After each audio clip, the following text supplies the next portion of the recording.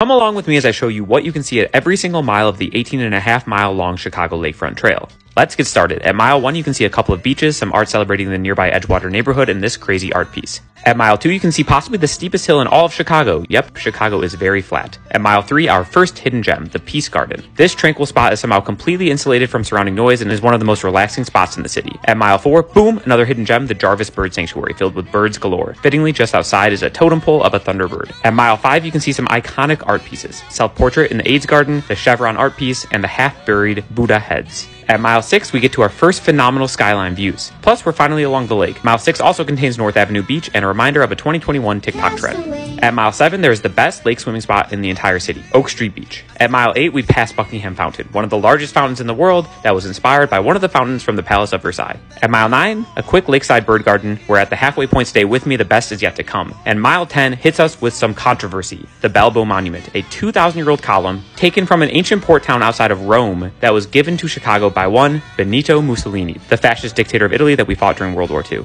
At mile 10 is also the Firefighter and Paramedic Memorial Park, another quiet and peaceful spot. Mile 11 has my favorite secret spot in the entire city of Chicago and somewhere I bet 99% of people have never been to.